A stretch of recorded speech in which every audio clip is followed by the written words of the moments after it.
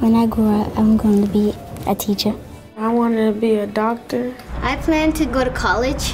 I think about Houston when I think about proof positive that it is absolutely possible to ensure that all of our kids have the chance to attain an excellent education. Houston is the type of community where change is welcome, and it has taken the belief that change is possible for kids to achieve. What are the 4 reasons that authors write, Astrid? Persuade is one of them. Who can tell me another? When I got my students last year, only 35% of them could read on a 4th grade level. Everybody else was reading below a 4th grade level. So working with them and just really pushing them, 85% of my students were able to master the 6th grade exam by the end of the school year. When I come to school, I won't feel like tired, like wanting to go to sleep.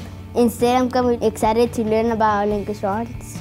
The Houston Independent School District has developed such a strong reform initiative and has really been able to implement a good deal of change over the last several years. We've had lots of Teach for America teachers. My campus has moved forward largely with the help of Teach for America, and they have been some of the best teachers that we've had here. There is absolutely no question in my mind that Teach for America works.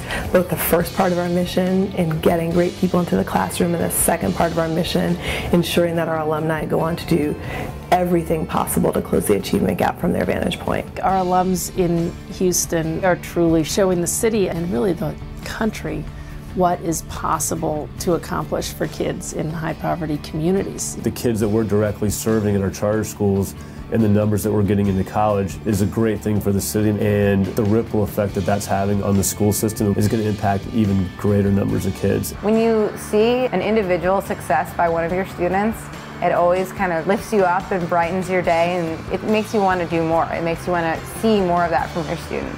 Now to see the recent progress in Houston, it's so inspiring to reflect on what the future might hold. I was thinking to be a nurse because I really like helping people. I want to be a dentist. Scientist, president.